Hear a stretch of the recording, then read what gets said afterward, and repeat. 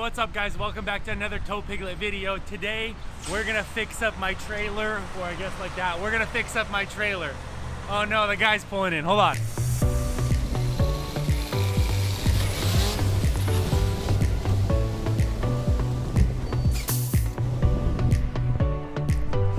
Okay, so that was kind of rude, and it was a lady, actually not a guy. Shame on me for assuming a truck driver's gender. But anyways, here's the problem of what I'm having on the trailer, okay? Let me show you on the good side how it's supposed to be. Okay, so here is the problem with my trailer right now. Now this is the good side. I know it looks kind of broken and messed up, but this is the good side. So what happened was I had a leaf spring break, and this leaf spring, the leaf spring that was there before was too long, and it ended up landing on the C channel. It bent the C channel, broke it, and so, but then what happened was when it broke the C channel, it actually broke this cross member right here in the bracket. I don't know if you can see that. And what that did is I realized that this is your single point of failure on any trailer. They're all done like this. I instead put a little piece of metal right in there to kind of support this bracket. And I only did that just on this side because the bracket on that side, I didn't have a piece that like stuck in there. And so I kind of just hammered this thing in, and that's it.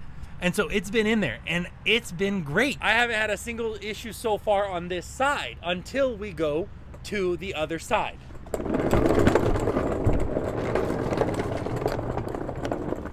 And as you can see on this side, it broke that cross member, and now all of the weight on my trailer is sitting on the C channel. And what that does in turn is your tires have less and less clearance, so they're rubbing on the top part of your deck, I guess.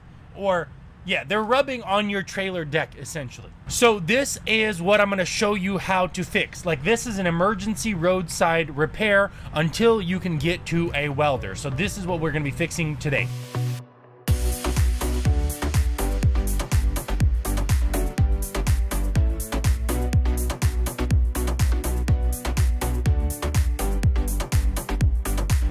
Now, there's a couple things you're gonna need, and one of which is a little bit of metal. The only metal that I know you can get is inside. If you go to the Truckstop, you can get this right here, and this is called a coil rack. This is thin Chinese steel, basically what the trailer is made out of. Now, you need a way to cut that somehow, so I have a grinder. That's you got to use what you have. I have a grinder. If you didn't have a grinder, then figure out something else.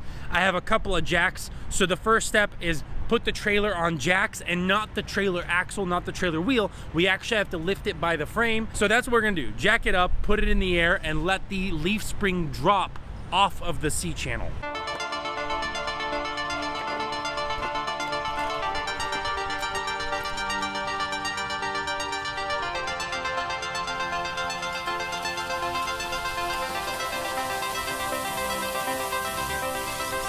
Okay, so now as you can see, the leaf spring is no longer right up against the C channel, and our goal is going to be to put some steel in there. But as you can see, here's the other piece right there. So all of the weight is riding on those little bit of welds, and that's it. This is the single point of failure on these trailers. I don't like that. It's not that hard to put something right above that. So what I think I'm gonna do is fold this back down and then put a steel on top of that.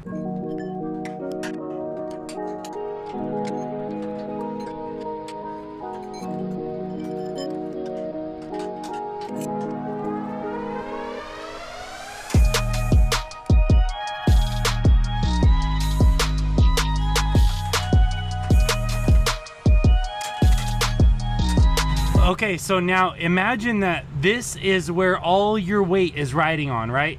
And that's the single point of failure that I'm talking about. That's exactly what breaks. And so you can see the welds on this side actually right there already starting to break.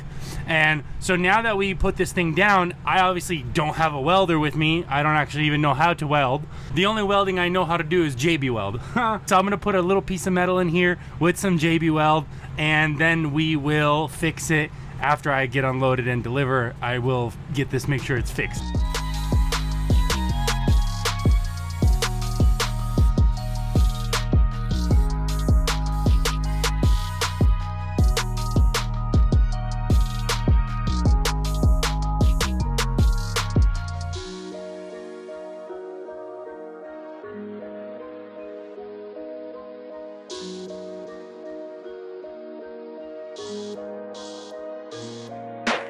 Okay.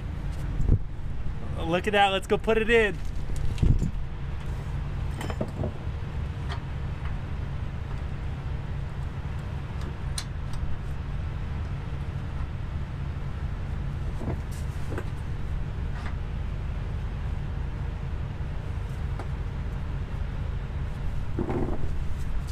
Okay, so I just put it in there, and let's drop it down so that it can like smash the pile all together. And then we got to hit the road because I've been, you know, working, and so it's like I started my 14-hour clock, so I want to finish out at least a little bit of hours today. So I'm gonna clean up. We're done basically.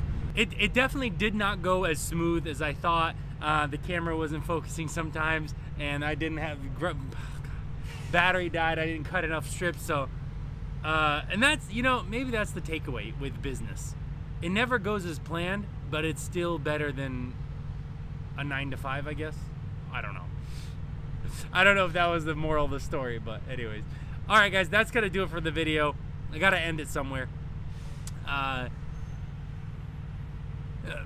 The next vlog is gonna be like, oh, I broke down again. I'm kidding. Let me know what you guys think about my Jerry rig or ghetto rig or whatever, or Jimmy rig. Let me know what you guys think about that and in the comments down below, and I will see you guys in the next video. Peace. If you are sitting over there and just watching the video and you go like, Alex, there's no way that's gonna work. If you were just getting ready to type that comment, save it. You'd be right. It's not good, boys. So basically, what ended up happening is I stopped after 10 miles and there was a piece like sliding out, and I hammered it back in, and then I drove 10 more miles and it was sliding forward, and so I hammered it back in, and so basically it's not working out. And I'm like, you know, I should probably stop and fix it again. Let's go cut up some more metal. The problem is the grinder had a bad wheel, and I don't have the tool to unscrew the wheel, and so I was outside fixing that, and then as I'm fixing that, it starts to rain like crazy. Okay, so a few minutes later, and the rain has stopped. Okay, so the plan is, here's the remaining part of the coil rack. The plan is, I think I'm just gonna cut right here, just cut this thing off, have this little triangle, and try to fit this thing in there so it's one solid piece. The problem before is because it was multiple pieces and it wasn't permanently welded, JB Weld was not enough. They, you know what I mean, they kept moving in and out, and I had to keep beating them back in. So that's the plan. Cut this off, so just one simple cut should be really fast, really easy. Okay, the real question is, how do we make this thing fit inside?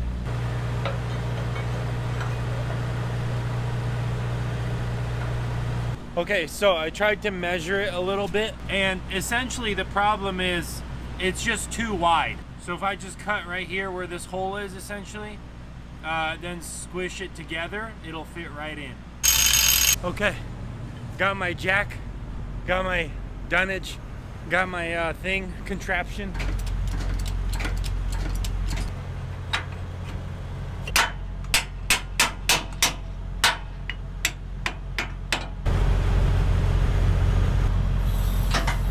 As you saw, I dropped it.